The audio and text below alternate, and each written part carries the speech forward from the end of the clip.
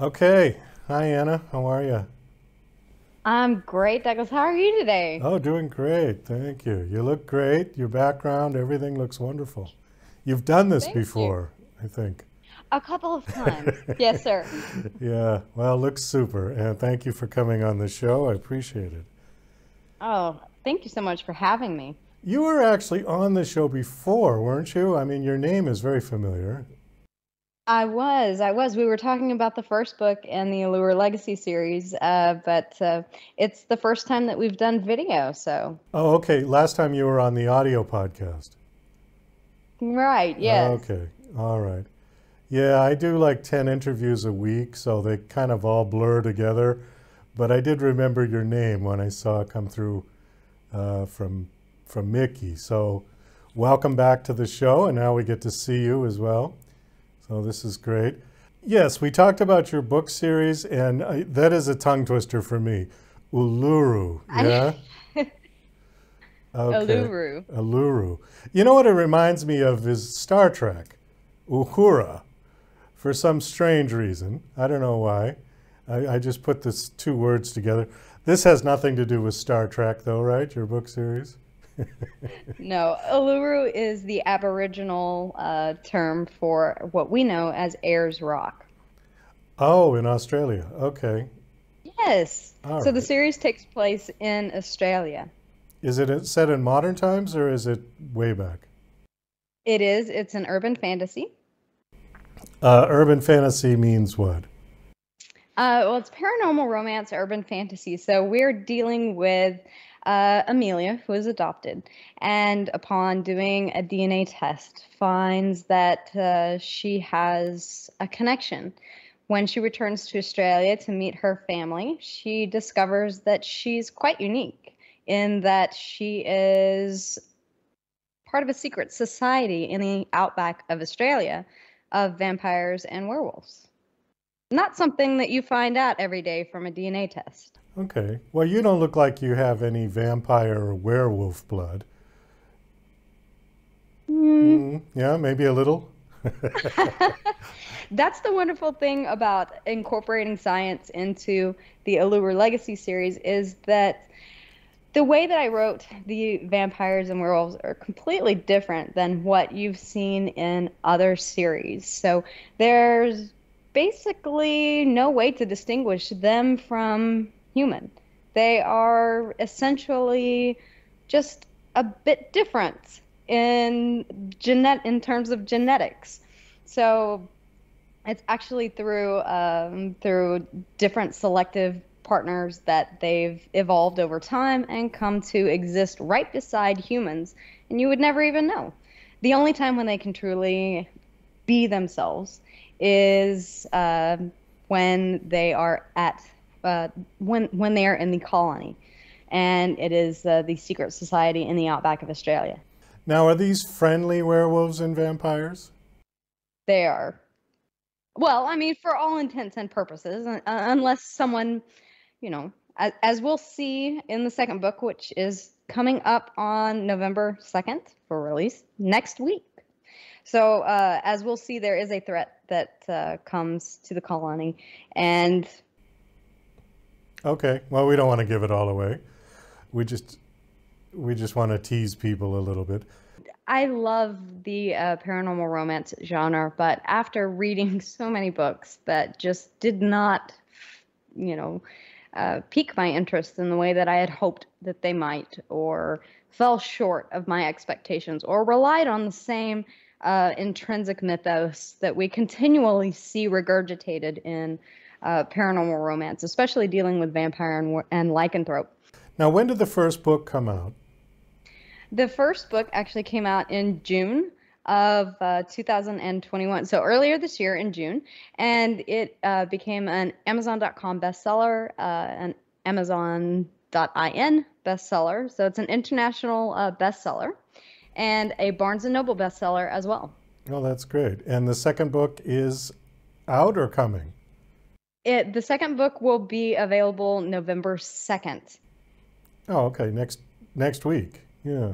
Yeah, next week. Yeah. Great. Well, looking forward to that. There's something else on your bio here that I wanted to ask you about because I don't know what it is. It says you're also the executive producer of the Author Library Network on YouTube.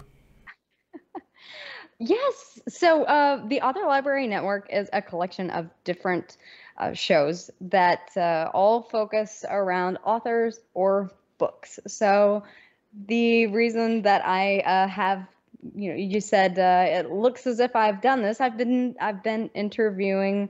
I've been doing interviews myself all day today. All right, great. I'll have to check that out. How many shows have you produced now? Oh gosh. I think me alone, I think I'm in the 90 somethings Oh, okay. Quite a few. for Yeah. for just 1 year, and then the additional shows that are coming onto the network as well, and the podcasts that we have featured on the network too. So it's growing quite rapidly. I got to ask about the Prada. Are you a spokesperson for Prada? This is actually an art installation in West Texas. So it is a joke. There is no Prada anywhere near where this is located. It's located in Marfa, Texas.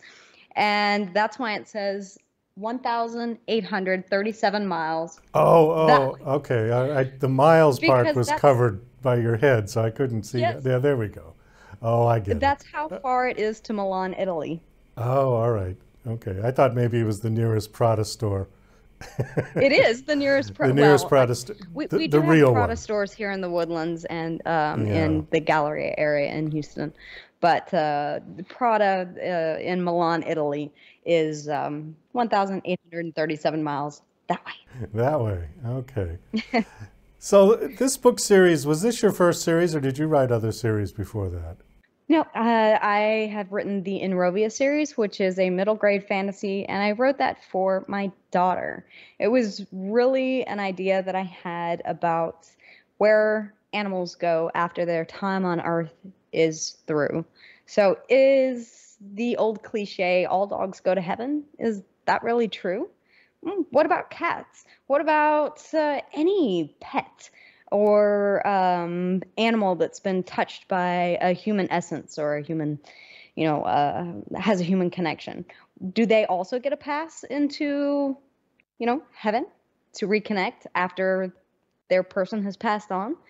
And so I kind of wrote that series for her as a way to, when she is ready, kind of help explain life, death, the afterlife, and things of that nature. So it's presented it's a heavy topic that's presented as an adventure with a strong female lead. So I really wrote it for her Okay. How old is she now? too. So it's going to be a while. A little while, but it's amazing the kind of questions they'll start asking. Oh, I know. I know. Yeah. Especially when dogs and cats die. Well, where do they go? I And then they know. want to know where Yeah. they go. No, I really did just want to create something for her, and it was a great starting off point for me as an author, because I had written numerous things before that, prior to that, and never had the courage. It was always a dream to publish and to become an author, and now I am, what, 4 books published. I have 5 that are waiting to be published. How did COVID affect you last year? Did you have to do a lot of cancellations of book signing tours and things like that? Unfortunately, we just didn't get around to even scheduling them, because it was right in the midst of COVID when the Allure Legacy series was kicking off, the first book coming out in June of this year.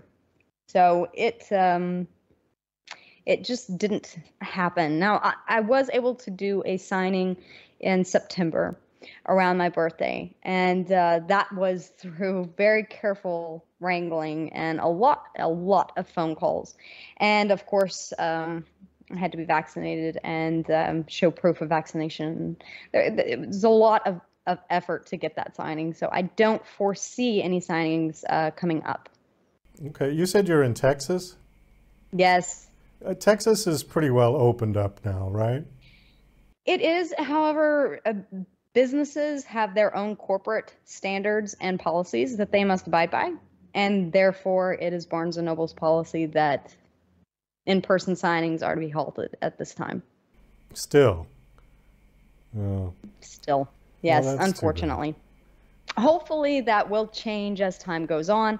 But, you know, we've come up with so many different things, you know, now and solutions via telecom and, you know, the internet and Skype and, you know, Zoom. So there are in-person signings that are being done virtually now. And then so much is being done online that that previously, you know, we weren't able to do. So I think I'll see that I think that as authors, we will see that trend continue because it's really become kind of the new normal and somewhat easier in some cases. Yeah, I don't know if that's a good thing or a bad thing because there is something genuine about meeting people in person. That's true. Which online, I think, I don't know. I'm not sure it's quite the same thing. I don't know if it's a good substitute or not. I think it's okay in a pandemic, and it's all right for business, but I don't know. Maybe I'm just old-fashioned. What do you think? You still like to meet people? I think it's six of one and half a dozen of another. I think that it opens up. Here's what I think is that it opens up possibilities for longer distance. So say if a bookstore in California or you know, if you were to do a virtual signing there, then you wouldn't have to travel. So I think that's a convenience.